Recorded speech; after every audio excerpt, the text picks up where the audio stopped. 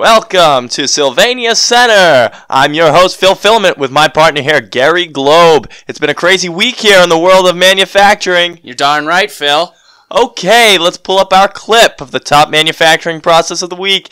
Here at the Corning Museum of Glass, we'll take a look at the ribboning process of making the globe. Ribboning? I think you mean riveting.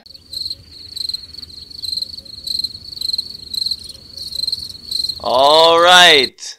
Anyway. Wow, look how fast that is, Phil.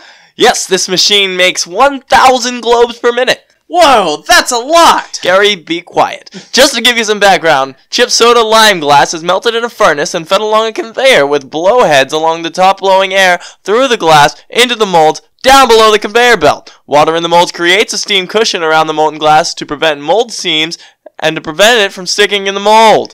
I had an uncle that stuck to the mold, Phil.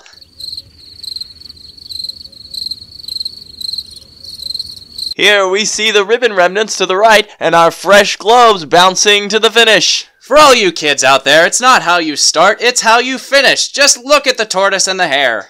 It's about time you say something worthwhile. Be sure to tune in later for our 3D printing 30 for 30 special brought to you by United Airlines, where you can fly the friendly skies.